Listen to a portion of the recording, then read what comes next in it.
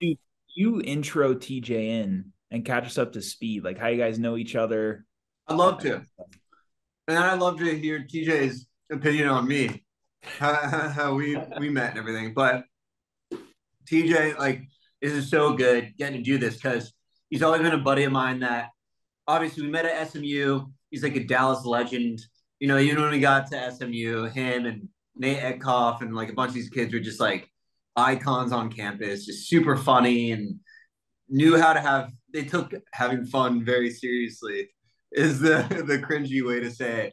And we were all in the same fraternity, had a super fun time. And all those guys, a lot of our friends, everyone's just doing really well now and doing business and everything. But most of the same guys, I give a lot of credit to with creative tastes. They have so much intelligence about movies and filmmaking and everything. And they have a lot of family friends, it seems like, too, that are like in Hollywood one way or another, but they just chose to go the business route. But I thought it'd be fun to kind of see TJ's standpoint on a lot of the film stuff because he's always kind of like hitting me up about like, well, what's it like on the front lines of doing show business stuff and vice versa. I respect like the business world, the corporate world and stuff a ton. So yeah, that's kind of my intro TJ, on were him. you from the get in the business world? Like, was your major something business related, or did you ever dabble in entertainment at all? Did I? Yeah. Oh no, no. Purely just here as a fan. Not at all. I'm not remotely talented in that regard. Did you ever consider it? uh no, no. I don't know, maybe in retrospect. I don't know, like did either y'all do I don't know what doing that growing up means. Like, does that mean like doing theater or doing, how does that usually begin? I mean, I don't know about Duke, but I was a theater kid and I was really into the Really? front of the camera stuff. Yeah, I did all that through. I mean, I was doing theater stuff since I was like 6 years old. No way. Oh I wow. see that. That's why this is good because it actually forces us to like get to know Really each other. look back. Like, Yeah. I didn't even know that. Yeah. Um, And so I was doing the acting thing for a while and I went to school for acting, but then I realized like directing was a thing. I really understood what directing was all about. Like I didn't know how to work a camera, but I realized that there's this position on set where it's like you can visualize everything, you can communicate your vision, but you don't have to be as technically gifted. And so yeah, that's how I kind of fell into this path. How about you, Duke? yeah. And by the way, I want to put on that because TJ was around when I got into acting school in England and stuff. It's funny. Jacob went to like an acting like intense college program at Syracuse, and it's one of those schools that we talk about where he went and they were so heavy about like everything, and it honestly like discouraged him from acting. He was like, "This isn't the way to get the most creative or the most out of my creativity and stuff. I want to go a different route with it." But I just always find that interesting because I can And relate to all that. to touch on that too, all the professors there, and this is kind of common theme with like a lot of conservatory programs. Yeah, They're all kind of like up their own ass and they like have their own process and they're like, this is how you're an actor. And like, especially for Syracuse, and I hope they're watching now, like they've been, they haven't been involved in the industry for like 30 plus years. So like my advice for anyone who wants to go that way and wants to do like I like how Duke went to England. Like they're always known as. I mean, we actually dig into what the reality was, and it's not like these hoity-toity like what you think it would be. But I think especially like the LA programs and the stuff that's closer to LA is probably the way to go because they're actually like working industry professionals. Like we brought on like Trey Calloway is that USC professor who's like he's killing it with like screenwriting and producing and all that kind of stuff. So TJ, what do you think? Like you've listened to a couple of our episodes, kindly enough, and you've like we've kept in touch through like all my pursuits and stuff with this. What do you think about my lineage coming from SMU? Obviously, I came from a show business family and stuff. Well, what's your perspective on all of it? Yeah, wait, you just showed up. I'm sure we were at a bunch of things first semester, but uh, you never really announced yourself. I don't think it was until we were actually pledges that I met you. Um, Let me think. I don't know. I don't know if it's you know your last name. Like all our parents knew what it was, but we're I too didn't young know for that. that. But they're like, Nice. oh, Van Patten's son. That's kind of true, dude. It's Like people awesome. who are in that, like the next generation, they're all like, "Oh, you like Van Patten," but then they Yeah, go, it's like shocked if you didn't know the name type of yeah. thing. Um, Grandfather was a huge deal. yeah, I won the lottery 20 times over, having not only someone who was successful, but just like the best examples of like how to live a good life, obviously. yeah. Wait, so back to like your experience in at Syracuse, is that like the norm now for like actors to go to schools like that or do that, or do they like come more, I don't know, more randomly now because of just different mediums to kind of like audition yourself or um, Great question. I feel like the norm is definitely now to go to a conservatory type thing. Like it's exploded. The amount of people who now go to, like, the amount of colleges that now have an acting major. I think that was a thing like 10, 15 years ago. Um, I don't necessarily think it's the best approach. I mean, I think it's the norm, but the kids who like grow up, I mean, there's a lot you can say about like kid actors and how that kind of fucks you up, but the kids who like actually have the practical experience of like being on sets and everything, it's definitely a different scene. Like being removed from the whole thing and being in a conservatory, it's not really, you can learn like theories and all that kind of stuff. But at the end of the day, it's like, does it really help with auditioning? Does it really help like knowing how to take direction on a set? But yeah, to answer your question, I think is definitely the norm. I would, and I would take it even a step further because we always talk about like what do you learn out of those conservatories? Does it help making you a better storyteller or acting is role playing? Like if you're gonna play any part from just making one line come to life, with no character description. There's just so many examples of auditions for like the best directors, like even Quentin Tarantino.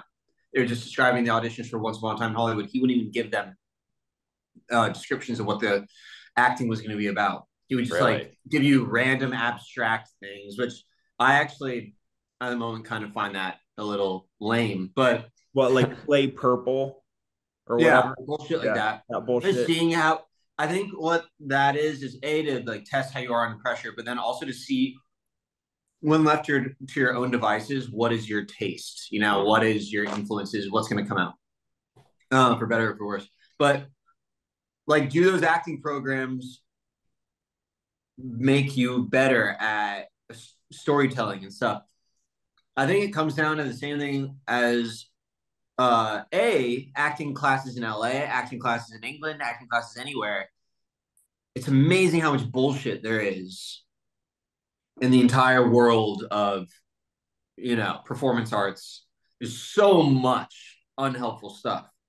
I had no idea, but you really want to find something that like is like a good sports coach that is gonna bring the best out of you. And even if you don't end up going into acting or into writing or into directing or anything, you still learn how to like make something fun and interesting and make it useful every time, especially if you're paying money. So some of those academic programs are good, but you really have to do your research. And I found a lot of shitty acting classes in LA too when I came back here. I mean, I really went through the ringer. I was about to They're stop expensive. them. Expensive. They're long and exhausting, You hardly and get like time to like What's a perform. what's like a typical format of a lesson like with a group? Is it almost like an improv? Like you take turns and you're just kind of given a scene or I would say the most standard is they start at like 7 o'clock and they go for like 4 hours. The rate tends to be like they're way too long in my opinion. They go to like 11 at night, which if you work the next day, you're fucked. And then usually a scene study is the main thing. So you get a scene assigned to you before. Usually 50% of them are plays, 50% of the classes are like maybe stuff that's on TV right now, like going out for it, and the teachers will have access to those scripts. And you get a scene, and then you rehearse it with your partner beforehand, and you come in and you perform it. And most classes, I'd say probably 65%. You get to go up every time, every class. You get like 10 minutes, to go up and the teacher communicates. It's pretty straightforward. Like I don't see any huge qualms with that. But you get into some of the more prestigious classes that are bad, in my opinion.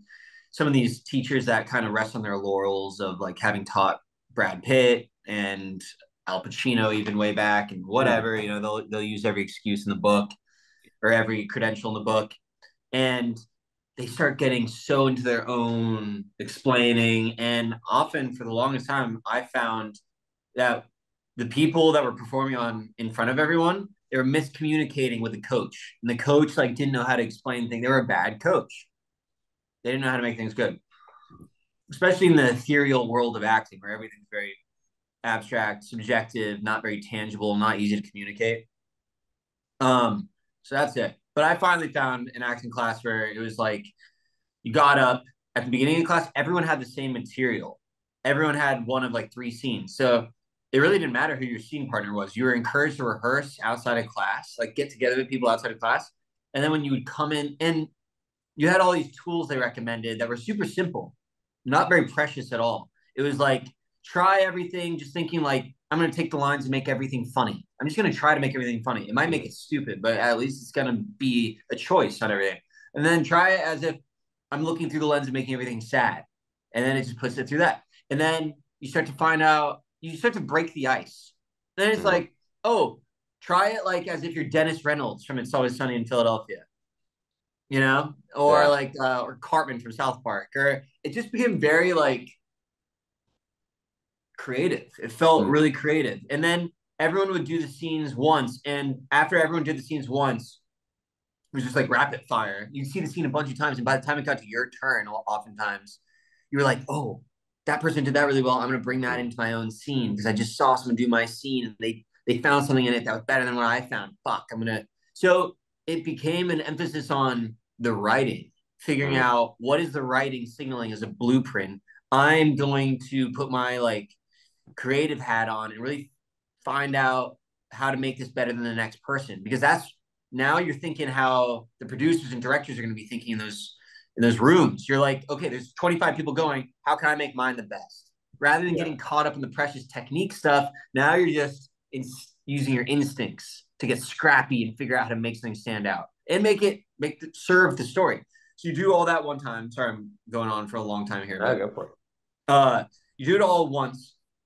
Then we have these coaches who, it's not even a big deal who the coach is. The coach would like, we'd have substitutes all the time, but they're all kind of working actors and like, just like not precious, just kind of like facilitators. And they'd be like, all right, good job, everyone. And they'd give you like 1 minute of feedback. Like, you did this good, but not so good. You did this good, but not so good. And then he would be like, all right, here's the material. You guys all did the same material. This is what I took away from it. Actually, the guy just avoided a bomb at the beginning of the scene. He just got out unscathed. I didn't see one person that realistically portrayed escaping a bomb threat. It was all a little pussyfooted around. It was all a little pussyfoot. And they had to go see their mom after that. Like, what movie was that where they saw their mom? This movie. Do you think any of you got close to that? No. So maybe go in that direction. It was like very applicable, realistic, and we broke down the scenes, the beats, and it was not personal at all. It wasn't like, oh, you as the actor need to have this instrument and do it. No, it was like, here's the scene, here's the material, this is what the writer's going for. Now go for it. Fucking go for it. And if you don't get to this week, that's fine, but maybe next week try for it. And then after that, we all did a second time. But it was like there were a break and we all went through it. But then it was stop and go. And you would start it and you would do the scene. But if something was like, could be better or needed a different color on it or just to try something, the coach would like stop you and be like, try this. And we were very thought-based, like trying to get into the character's head. Like, what is the character thinking? And he would literally say, like, think right before you say the line, like, oh, so great to see you. Think like, oh, this bitch. And so you would literally like, you could even say it out loud. You could say like, this bitch. Oh, so great to see you. And it would feed into, it was sick. I should probably get back into that class. Anyway, that's how I got good. That sounds like a great class. Duke and I hate the like self-indulgent acting processes where you're just like, yeah, let me get in touch with my emotions, like think back to this past moment and just stay You in have to that. It's like, cry. You have to yeah, cry. I bring up this scene all the time from my time in acting school. There was this one kid, this guy who like he had this scene and the teacher was like, yo, like really get in touch with this like traumatic moment from the past, whatever. He ended up just like sobbing profusely and it was really uncomfortable to watch. It wasn't connected at all with the scene. And it was just like watching someone go through this intense therapy session. And then he ended it and he felt like he just accomplished this like massive thing. It's like, that's not what acting is. Like you can go that way and like be self-indulgent, whatever. But at the end of the day, if it's not communicating that story that the audience wants to see, that we're expecting, then it's like, what's the point? You know? Right. I noticed that so much in the beginning, and all these really big acting classes too. That people were like, "Oh wait, does this mean I'm not supposed to be an actor? Because I don't like going through therapy. I don't like going through my own like intense experiences and like doing all that." And part of me was like, "That doesn't mean you're not an actor. I didn't sign up for it so that I could go through therapy. I'm sorry, I don't need to go through therapy in front of Right. Or people. go back through all your emotions to like channel Yeah, something. I don't think that's why I do it. I It do doesn't it. sound fun. No, it doesn't sound fucking fun. And so much about that, I'm so glad that I stuck to my guns on that because when I found through that class and through doing sketch comedy, and not just because sketch comedy is about comedy, but because sketch comedy is a good barometer for performance, I think, is I found out that it's fucking storytelling. And when I get to play it, I had an audition yesterday to play this tough guy that shoot out his little brother that he takes care of. And I'm held ransom, and finally I need the little brother to like take care of me. I'm not going through my own therapy with that. Yeah, sure, I might think of something in my life that like charges me, or like something from a movie that I saw that charges me up that like I can channel. But I'm really trying to role play. I ask myself questions like, what would it be like to be that? Where's the? I'm trying to get into this guy's head. Mhm. That's. I mean, don't get me wrong. It's still weird. But if you're serving a story and ultimately like you're gonna have this fun experience with people on set and make this movie that comes down to the filmmaking and making it good and making it cinematic and everything, that's pretty cool to me. And you're making money doing it. Pretty down for that as a job. I'm not just trying to fucking like, oh, like go through all this shit all the time. It's like, no, it's to serve like a fucking story. So, and by the way, I did it with Harrison. For instance, Harrison filmed it with me. It's hilarious, dude. He doesn't see that side of me ever. Like I'm putting myself on film doing this like fucking tough guy, like chewing this kid out. I mean, you know, I can even do a bit for you guys. Just like, yo, Sambo, yo, Sambo. When I'm talking, talk back to me, shit. You know, I'm just like going off. And I end up like freaking out at him because he didn't beat these kids up and stuff. And to try to convey that in a real way is its own skill and make it seem like those lines have never been said before in my head, even though they have 300 times. That is a skill. That's different. So I started seeing a disconnect between these wanky acting classes that were super like into the wrong stuff. And then I started hearing real actors that were auditioning all the time, doing big parts for like other stuff and like comedy and everything that were real working actors. And their barometer of what they cared about seemed so different from the lame little acting class. They seemed like they were more about like bringing life and making stuff good, whatever it was. And oftentimes that's making it funny, even if it's in a drama or a horror film, being the comedic relief, but it's making it a worthwhile story.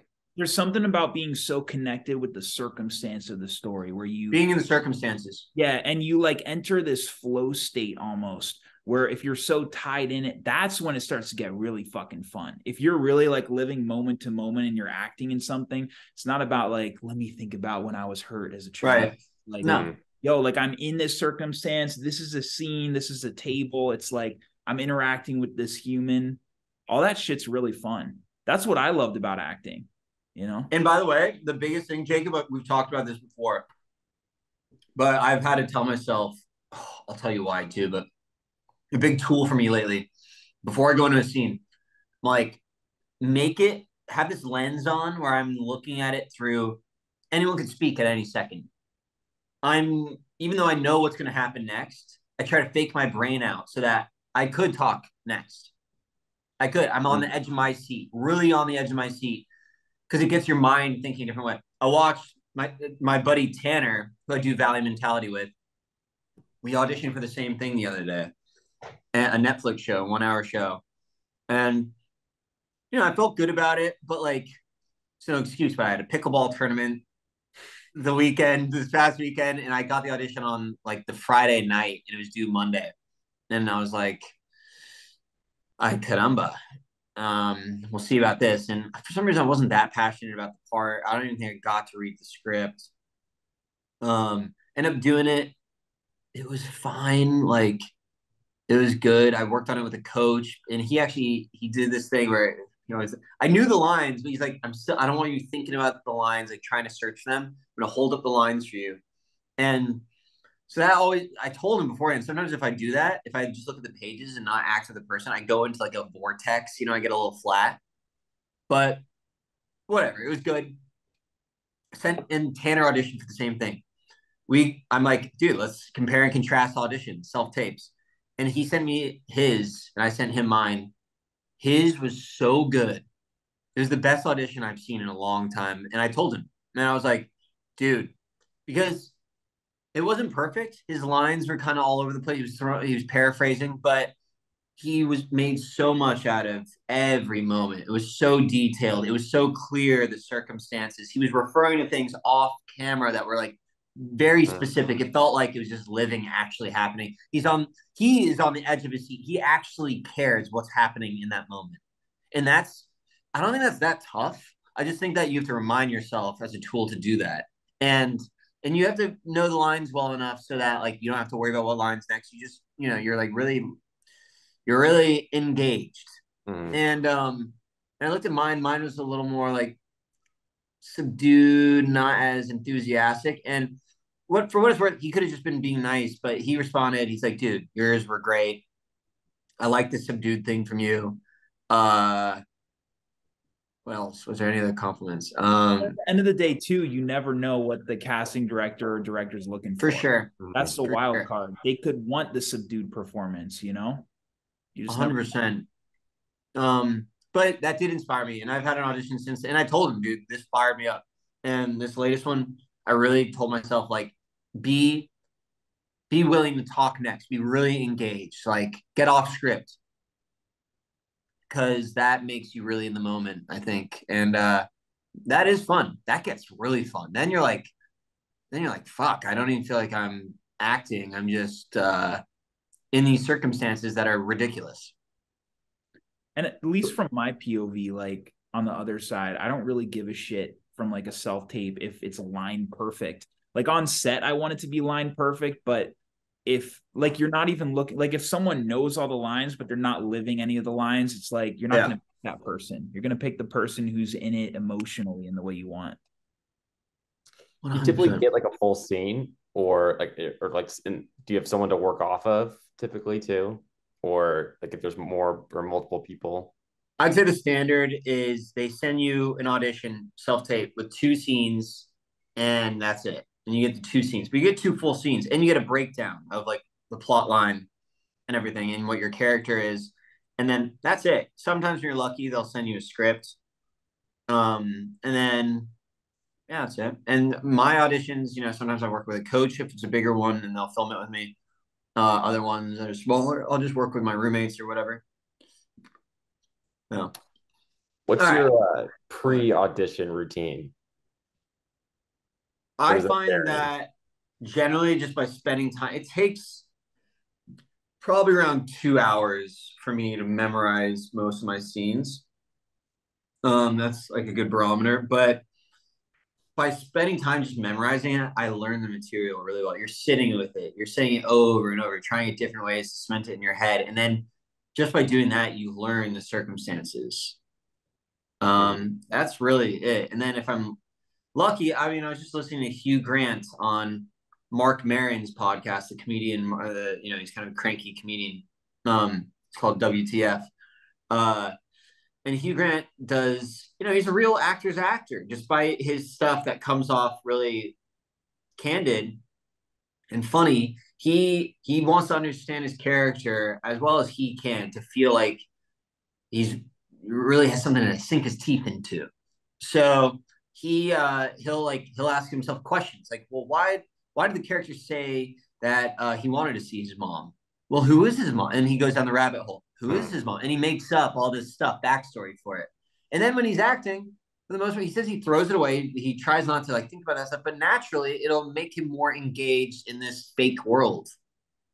He'll get into his own little thing. It's really childish. Like you're playing pretend. You're making up things that aren't real, but the more that you commit to these fake things, the more this story is going to come to life. You're doing it for the audience. And so he does that, Hugh Grant. And I try to do that as well. I know that is the most important thing for my acting. The more that if I'm committing to real concepts about the story that aren't necessarily on the page, I know my work is going to be deeper, even if it doesn't play as deeper to the audience.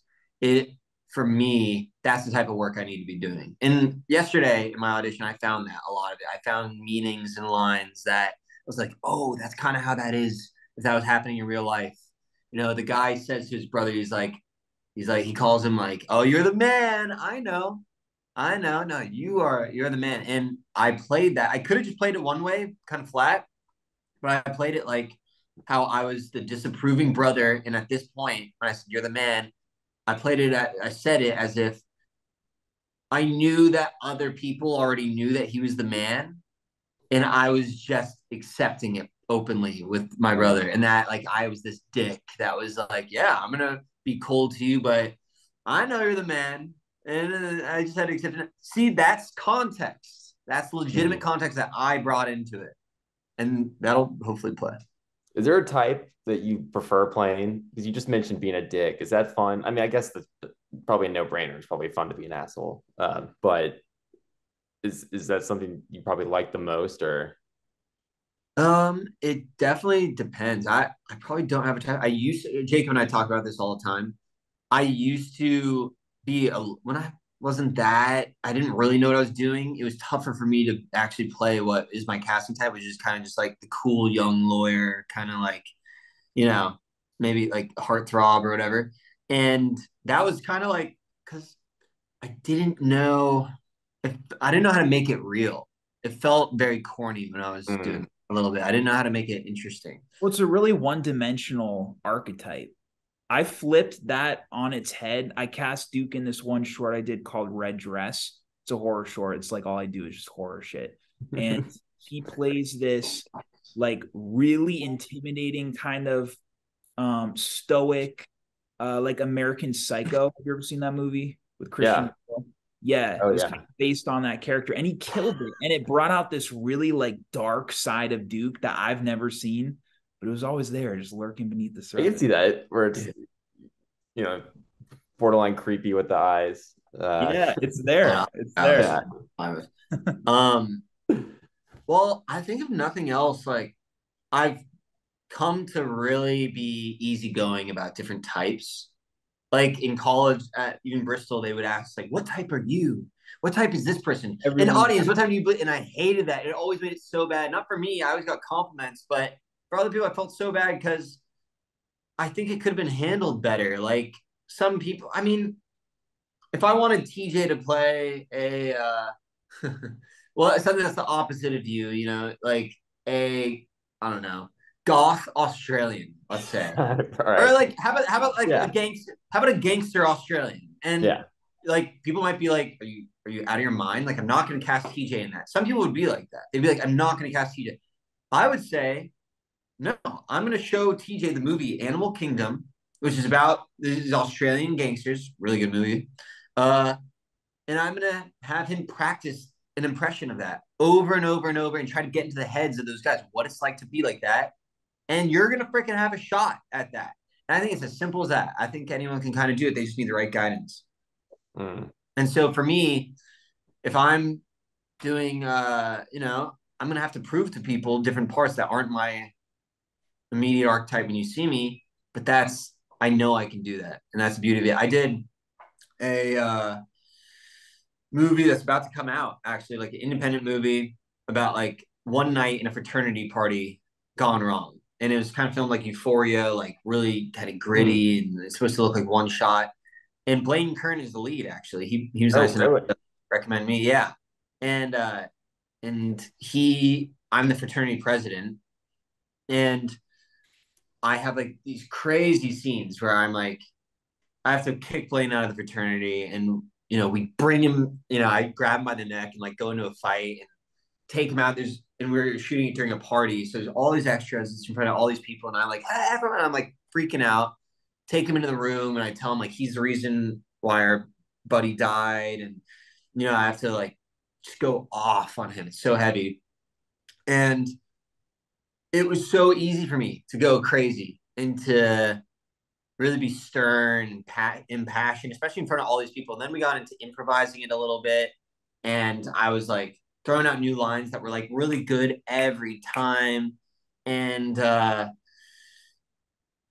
yeah, sometimes that anger stuff comes easily to me. I think I've watched a lot of movies. I think I know how to like channel that. I think I probably get off a little bit to like doing that in front of people too, like crying, doing that stuff. Like once you get going, it's like warmed up. I just like you can feel that everyone else is ready for you to do that. So you kind of feed off that a little bit. I've gone the opposite way of being bad in front of people. Now I'm like, I'm healthy about it. I'm like, no, people want you to do a good job. Um, and I try to my North Star in acting now is bring this vision to life in the best possible way, whether you agree with it or not. So like when I see the concept and I get underneath it, then I'm like, I don't give a shit if it's the worst piece of junk ever. I don't care if 9-year-olds made it. I'm gonna still serve the story the best possible. And so I just fucking go in, dude. I try to just make it really good.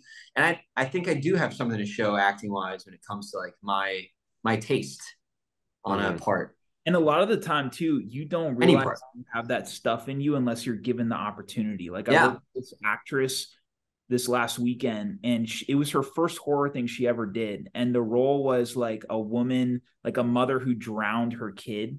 And it's when like the dad like discovers this shit when he comes home. And it was all shot as a POV. And I've done like 100+ shorts. And this was the first time I was genuinely terrified on set because she was so commanding of that role and so horrifying. Like her facial expressions, everything, she was so committed and in it. And unless I'd given her that opportunity, she might have never figured that out for herself, that she's like really good at this one thing. And drowning children. Yeah. That is kind of doing horror films is kind of nuts. If you do, Jacob and I have done a few like that. He was nice. They're the most fun to shoot. I mean, obviously I'm biased because it's all I do, but I feel that way. Everyone I work with is like, this is some of the most fun we've had, just because it's not like, you think it'd be scary or whatever this last one was, but for the most part, it's just like super creative and just trying to figure stuff out. It's cool. Yeah, it is a very specific task, how to make something the most frightening that it can be. And so that's kind of like a fun,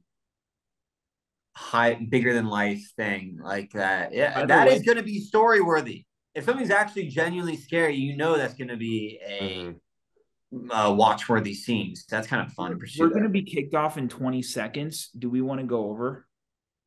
Yeah, let's go 10 minutes more. Yeah, pop back on the link. Yeah, definitely. Let's do it. All right. I was gonna ask how many or what goes into producing a short? Like how much time? Like just walk me through. I'll tell you in 2 seconds. Duke's right back there, but the camera's following. But to pick up where we left off, you were asking about shorts and like timeline for shorts and what goes into it. Essentially, bro, like I kind of divided it up into two. Like I do both the traditionally shot and cut shorts, which is where you need to like get a DP. You've got your actors, makeup, costume, all that stuff. The biggest nightmare for me is coordinating everyone's schedules. But I mean, I've done so many of these that something of that scale, it's like I wrote a script. on Monday and now we're shooting it on Sunday. It's like really stressful. It's a lot of moving parts and stuff. But for the most part, if you have a team and a crew you've been working with for a while, it's like you can put something together pretty fast. But then it's like the bulk of what I do, because I try and release stuff weekly, is just like a couple actors. I'm shooting it, whether it's like a POV camcordery style or whatever. Mm-hmm. It's like horror, you have more flex. It doesn't all have to be like studio quality. It's like sometimes something can be scary if it's more found footagey and stuff. So do you have go-to locations, or do you kind of improvise, or like can you kind of go anywhere in LA? Or yeah, I mean, I've got a few spots I love. There's Griffith Park, which is massive. They have a lot of like creepy shit, underground tunnels and stuff. I've used that place a bunch. But for the most part, I actually ask the actors to use their location. Like that's part of the thing. That's the reason I've been able to put so many on their feet. So yeah, mostly either like outside guerrilla style. We do there's this one like Valley College, like community college that has a massive campus that I go on and we do stuff there. But yeah, for the most part, it's homes. If you shoot horror too, do you need like special effects or any of that kind of creep in? I haven't seen any of. I need to look at your stuff after this. I mean, at least Duke's stuff, the stuff we've done together. Yeah. But you can tell by how close of a friend someone is with me by how little they've seen of my stuff. The less, that means the closer they are. If they've seen a lot of my stuff, that means they're not close. I'm kind of the same, honestly. Like at this point, my girlfriend is like, you made a short, like what, like it's been like totally shorts deep that she hasn't watched. But yeah, you definitely have to watch the ones with Duke. They were a good time. And I was gonna ask something about horror specifically. You had a question about like horror specifically or not? Oh yeah. Oh yeah, like the special effects thing, right? Yeah. So for the most part, I do like practical stuff, only because to get really solid special effects, you need someone who like really knows what they're doing. But I can have like more effective looks and stuff. Like I use like high-end masks. Like Halloween masks are usually made out of latex, and so I'll use like silicone masks, and it makes it like moves with the person and stuff. So you can do a lot of creepy shit in camera. Are you a horror guy at all, or not really? I feel like there's a real clear definition. I'm more of like a thriller type, but cool. I don't know. What would you call your favorite horror movie right now? Man, right now, I mean, dude, I love all like the Conjuring franchise. Okay, I was about to say. Yeah. It's kind of my MO. Anything that James Wan has done is my shit. Aquaman. Yeah, top of the list. Big Aqua guy. Yeah, it's kind of wild how he took that turn.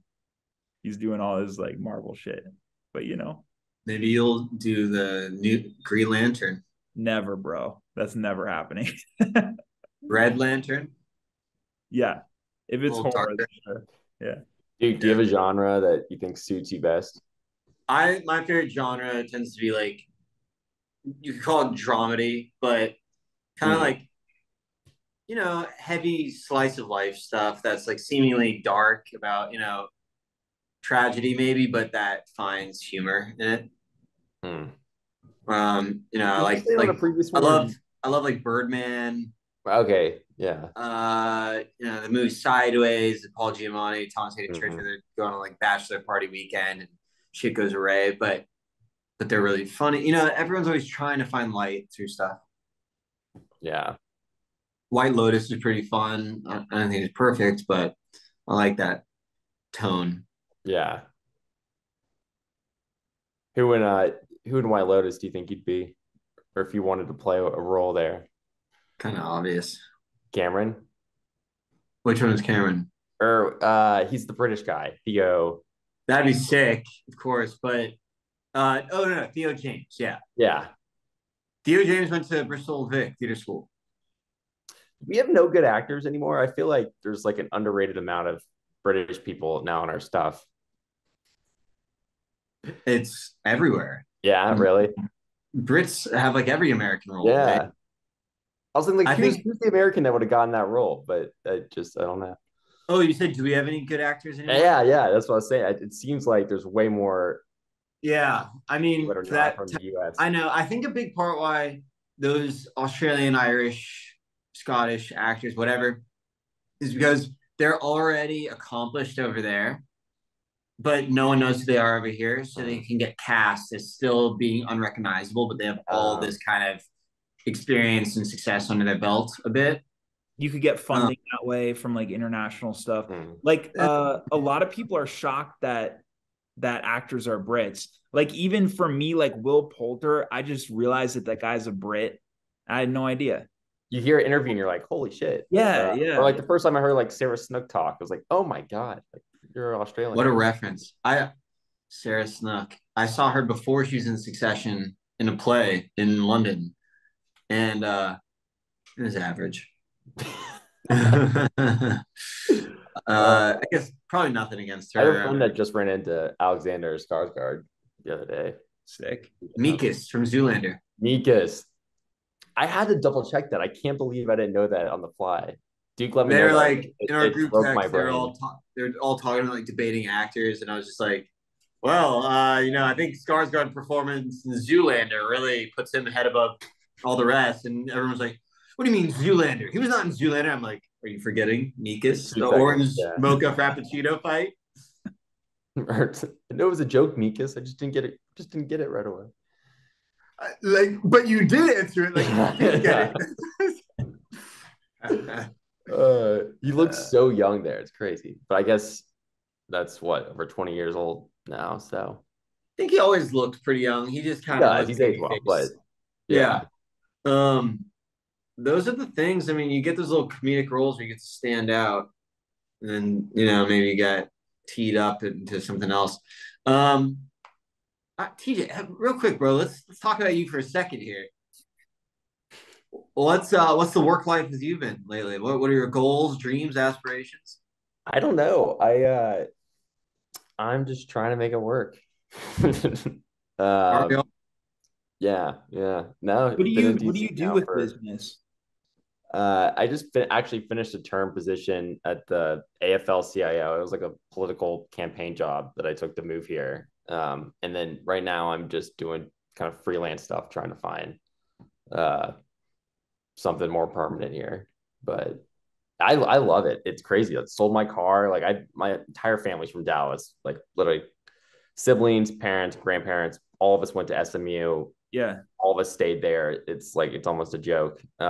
So went to undergrad and law school there. So like just never ever branched out. And then now I've been here for a year. How So was law school? it sucked. No, it's fun. It's like a trauma that I don't know. The further away you get from it, I think it ages The more you favorably. appreciate it. Was Yeah, it the was it more. kind of that famous like out of that movie, The Paper Chase, or something where it's competitive and you're Yeah, competing against other people? the first year, yeah. Because a lot of jobs only hire you if you're like a certain threshold. So like it is very competitive.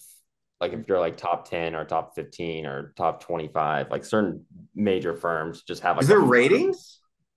yeah. So yeah, so people that's why like I don't like have you seen Legally Blonde, that scene where Yeah. Elle like gets kicked out of the study group. Like study groups really important. Sharing outlines, like people get Holy really shit. pissed if you kind of give away your stuff.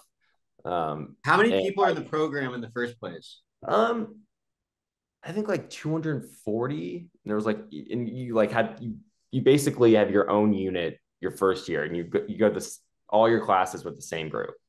And then second and third year, you have a lot of discretion to kind of take whatever Do you classes. have a day job as it's going on? No. No, some people could do it. Like one of my buddies, like I can't imagine too, so, like having a kid or having a baby and doing law school. But some people do that, but it's that's just torture How in long my was mind. law school? 3 years. Wow. It should be two. It's a total racket. Um, so you're doing it. You how many credits does it end up having to be compared to college? Um, Is it a credits thing or It is a credits thing. I forget. I graduated a couple years ago. Um, All right, so you got to do that. It ends up taking 2 or 3 years, whatever. And then was it tough for you also? You didn't go into law, right? so I did briefly, and then yeah, then I got a random job during the pandemic that was different, and then just stuck with that. But like you could still find a hook into cases and stuff. Like I've talked to some people that go into the law world and they're like, it sucks. Like being on commission, like or being paid around the clock, like hour to hour. You're just always working and you don't get Yeah, paid that much money when you start out. yeah. Then like I remember one time it helped make my decision to move on easier. But like this guy I worked under became partner, and then you kind of had this idea that like you do all this stuff, and then once you get partner, then you made it, and then you can delegate Right. stuff. And Yeah. but no, he was just like you hand off a bunch of responsibilities, and then now I have to do X, Y, and Z more. But like that's not that I had no idea that was part of being a partner. And I was like, oh, okay. So there's not really even like that, An end. yeah, that fictitious like goal line to get past. Yeah. But yeah, hell of What an experience. did you appreciate more like being on the defendant side or the prosecutor? Um, Or like what type of law really interests you? What hooks defend. you into it? Yeah, I worked for a litigator, but it was like um a lot I of plead the fifth. contract disputes. Yeah, it seems like not stuff like that. See, that stuff's more interesting. Those classes were always more fun, like criminal procedure, Right. Okay. all the cases that like from like born out rights that we have now, like Fourth Amendment, Fifth Amendment. And that's kind of like performative, right? Like you're on Yeah, the stage, you're like yeah, you're like making your case. It's a whole thing. yeah. Oh, it's totally performative. Um, yeah, being well liked is just as important as being good. which is which is not right to me. It's The not. more I see, the more I see on like Dateline and stuff, like these court cases in women, for instance, or anyone, but have to defend like in a rape trial, something like why they were out there, and they're like, "Well, Your Honor, I mean, I was out just I was trying to find my lover, and I was in the wrong part of town." And it's just like, dude, why make someone? Well, you know how many people are bad at public speaking? Like they're not Yeah, always going to say the right thing that they're yeah. meaning and Right. stuff. And No, when people exactly. are And then like that's wrongfully, completely held against you. yeah, it's not. Yeah, It should be perfected better to Hook me. into that and then keep going, and it's like a whole, yeah. yeah. Rabbit It's hole. yeah. True. And just like the nerves of just like being questioned or just being like in a courtroom, like you're just not gonna be yourself. Does the jury and does the whole make? I love how we're going into law now, but this is dope. Do they take that into account? How the nature of the system is a bit ridiculous. Yeah. And like I think you're like well aware, and people bring up like you got to stick like truly to the facts, or like juries are reminded to Oh yeah. to purely go off of what was said in the like on the record. What do But you think of the Trump? What do you think of the Trump case now? that'll be fun. I honestly have not kept up. I just tuned that out. No, How about the Amber Heard trial?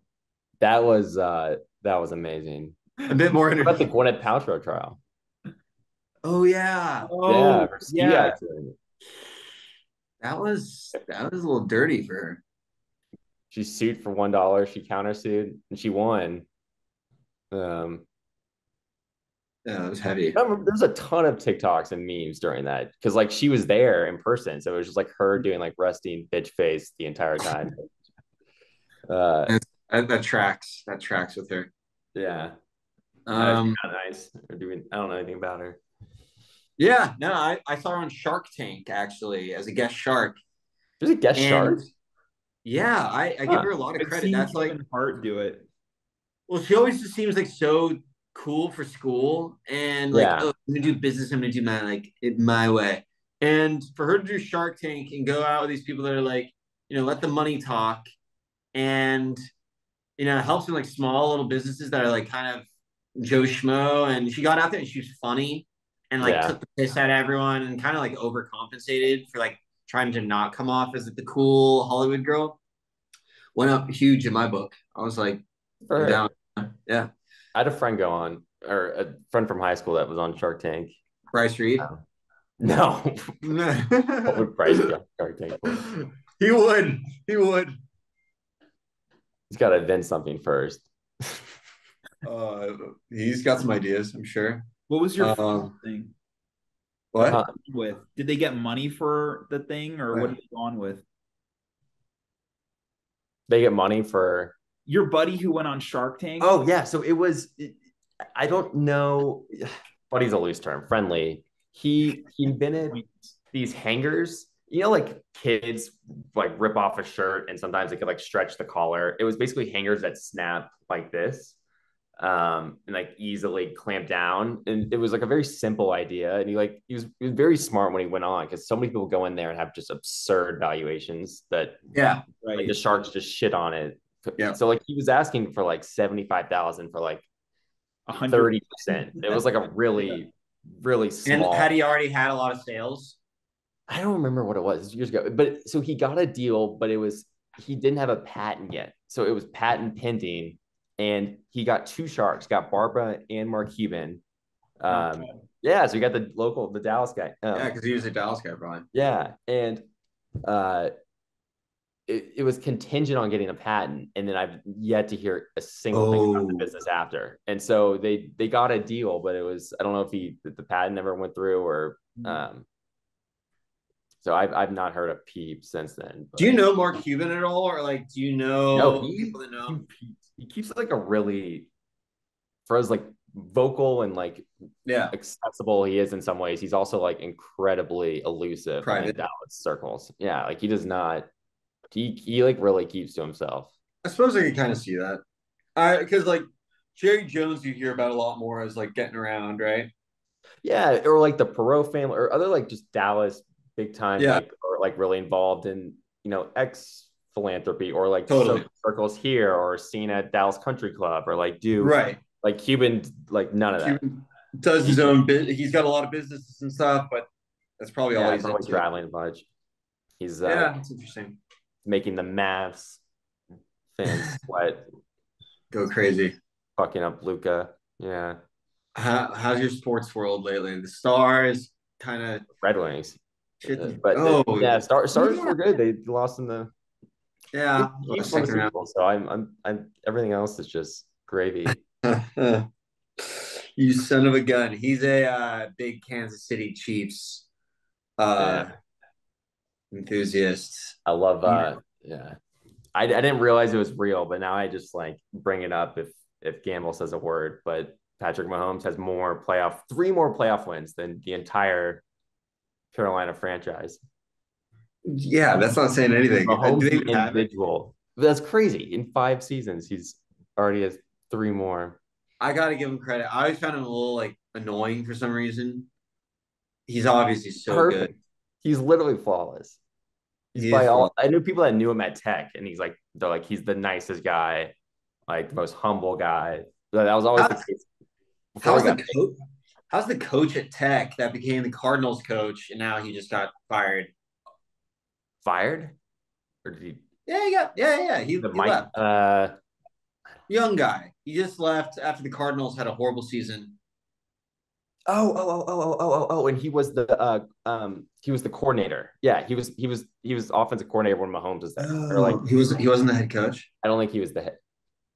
Or no, he might have been head coach. Cliff Kingsbury. And he got all this heat because he was the coach of Texas Tech when Mahomes was there.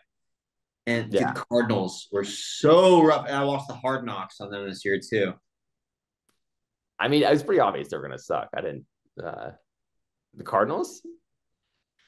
Okay. First of all, you obviously didn't watch Hard Knocks. But 2, dude, to start with, obviously he's not that good, but JJ Watt. They're DeAndre Hopkins. He was suspended for 6 games, but now he's not on the team. They just released him. I know. I hope there's a lot of Hopkins to KC rumors, which would be nice. And why do I always?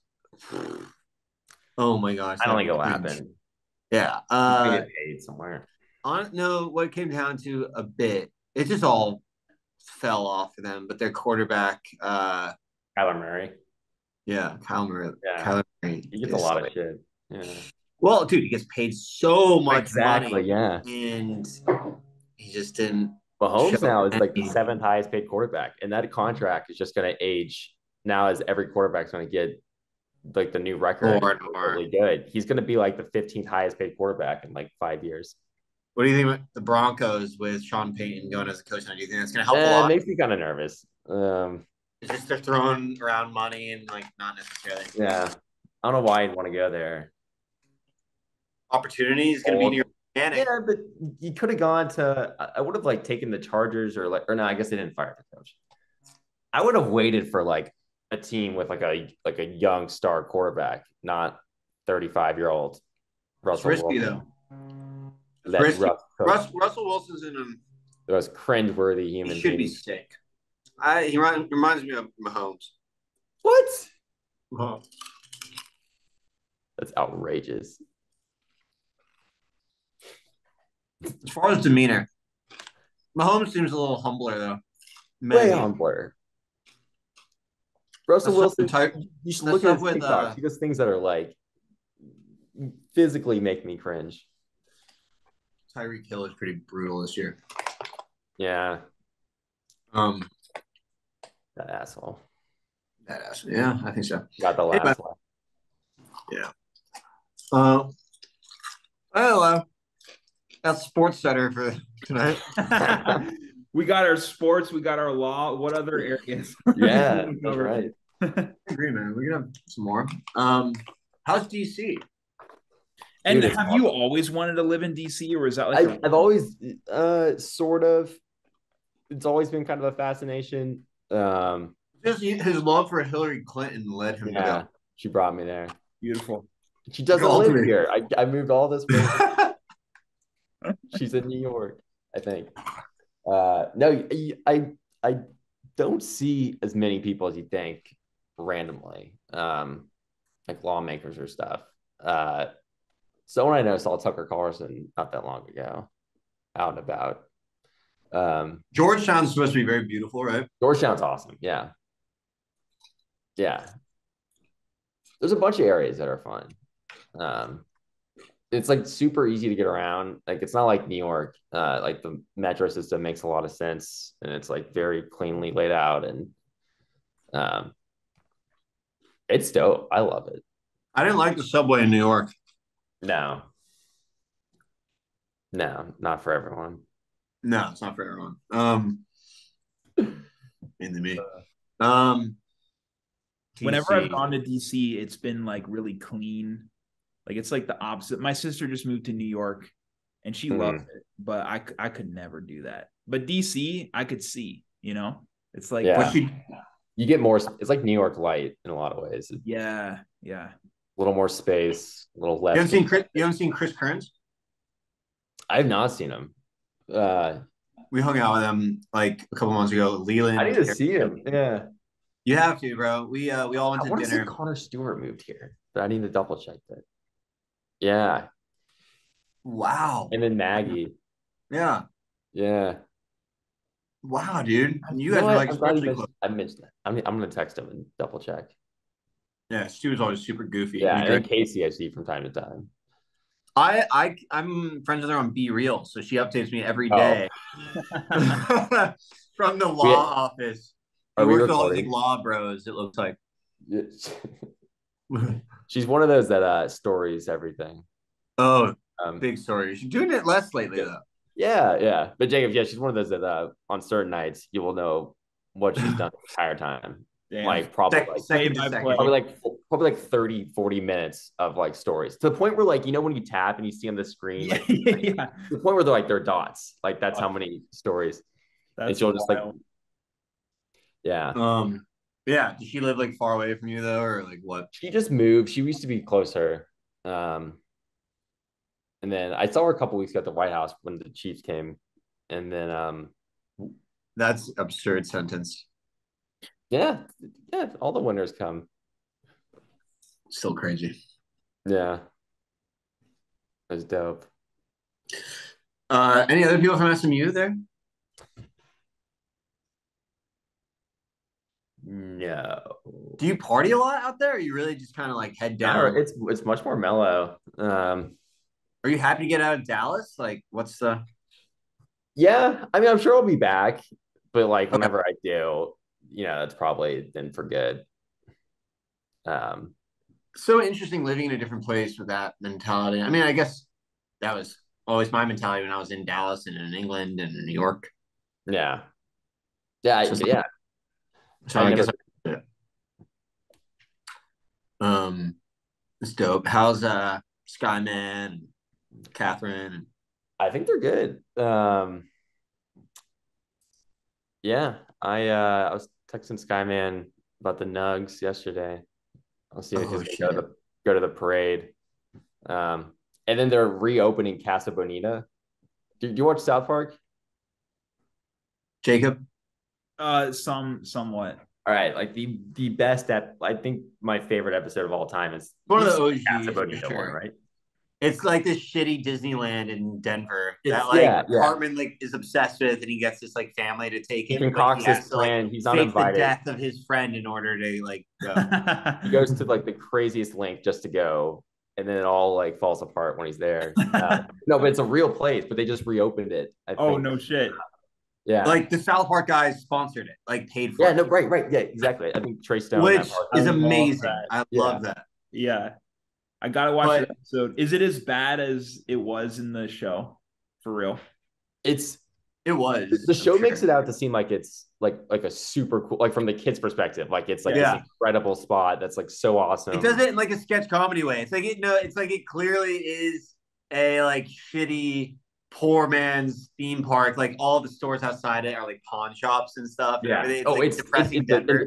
it's a really shitty area. Yeah. And Yeah. you sent a picture to all of us one time when you like drove past it.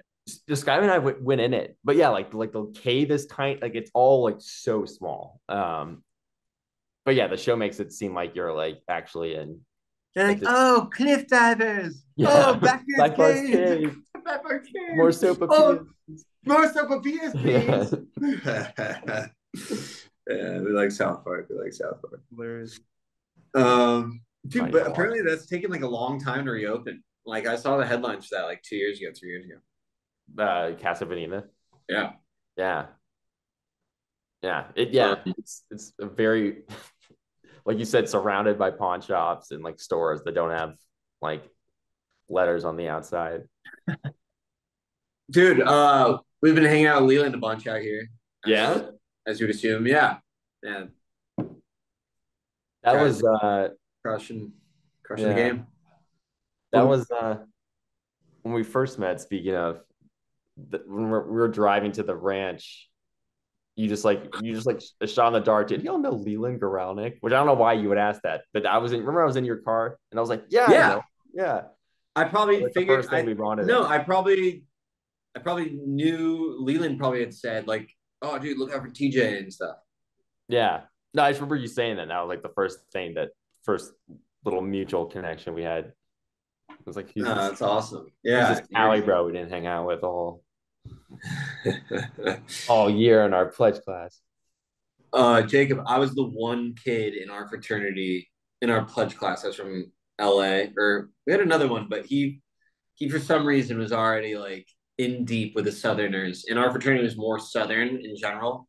Mm-hmm. And Very yeah, and I was kind of inspired because like my best bud, like my next door neighbor growing up, John Paul Harold, he came to SMU, had the best time ever. And him in his class, who's like 3 years older than us, randomly had like 5 kids from LA go into our fraternity.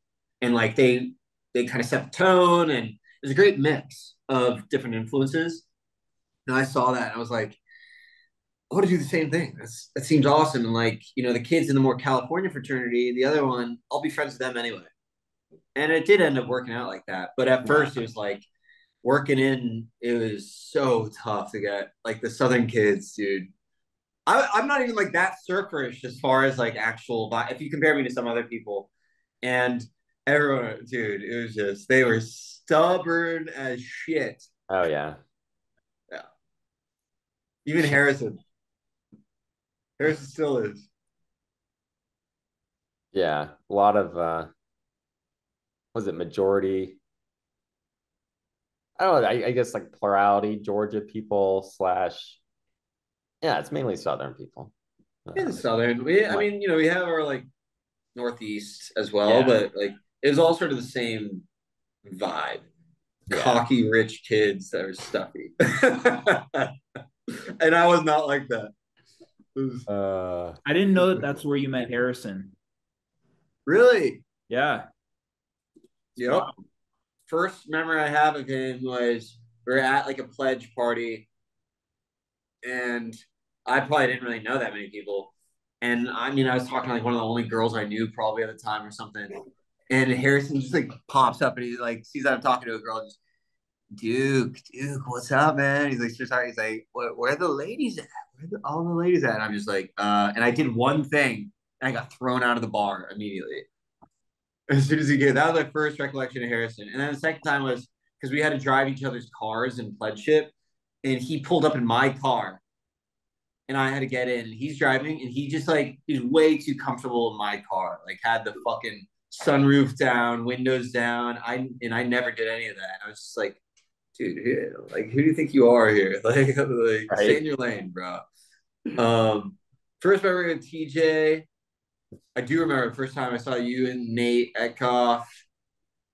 Oh It was like God, before yeah.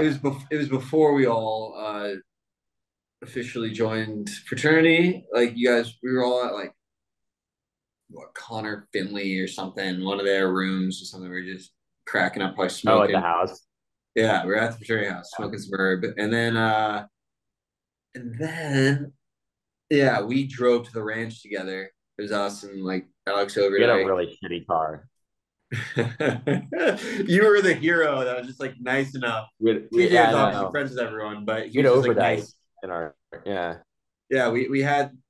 It's kind of sad in Just retrospect. Like I hope he turned out, to have a good time at another school, but he transferred. He wasn't having a good time, and but he was in our car, and and who knows who the fourth dinners. I don't even. Bedingfield.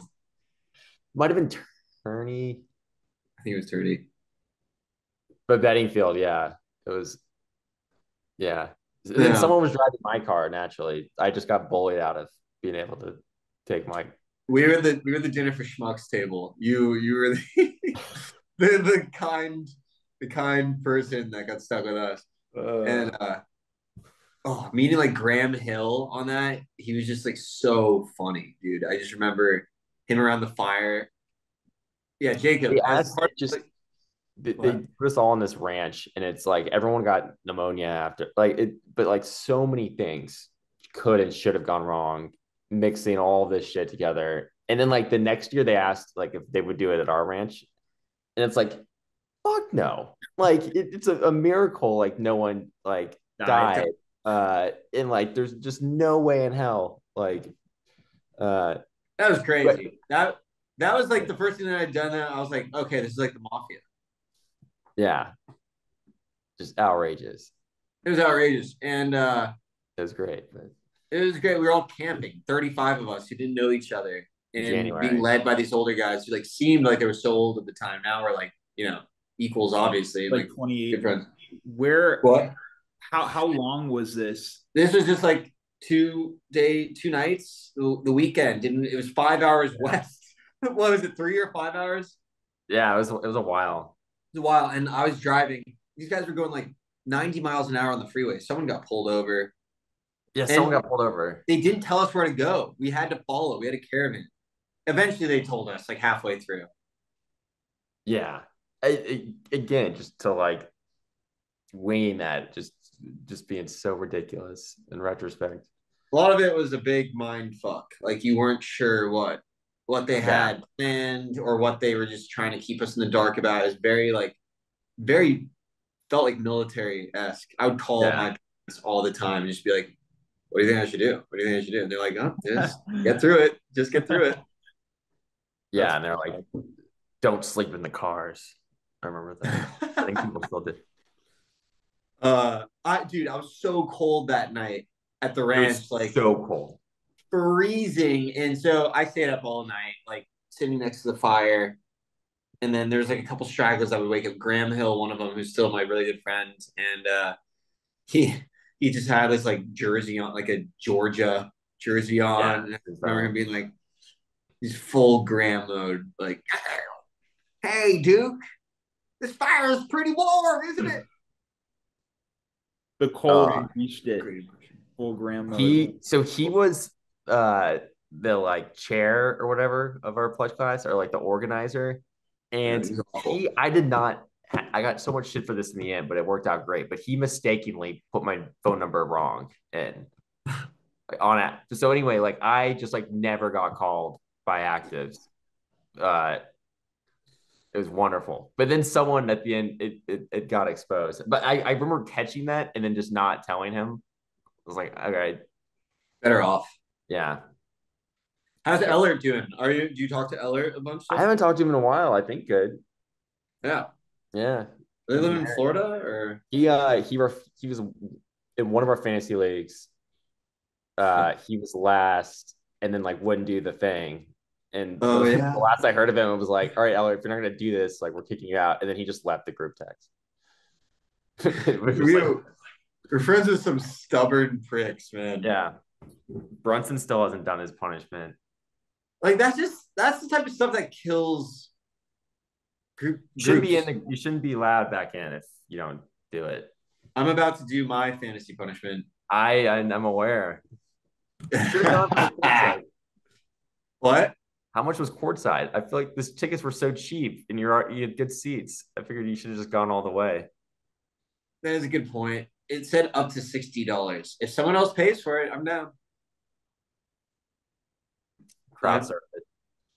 Oh, I'm working on a tortured artist fund here at the moment, so I'm not going to pay more than $12. Our fantasy punishment, Jacob, because I lost in fantasy football, is going to a WNBA game and face painting. Okay. I was about to say the game alone is not much of a punishment. That's enough. No, like I'm probably gonna wear like a Brittany Griner jersey too. Oh yeah. Good. Yeah. Get some pictures. They'll be pictures. All right, boys. TJ, Yeah, we'll let this you was get fun. to it, I guess, right? Dude, great to see you. You as well, Thanks brother. for letting me crash. Yeah, of course. Anytime. Yeah. Thanks for watching. I appreciate it. Dude, I'm a fan. I'll watch your shorts. Or do I just find them on YouTube or? Yeah, Fine. I'll shoot you the link of the one that we did. We actually done a couple together. Okay. Yeah, I love that. Please do, Jacob. Yeah. That'd be awesome. Yeah. Yeah. I think you'll dig them. All right. I'll be looking for it. All right, man. It's great meeting All you. right, see y'all. See you soon. Bye. Later, boys.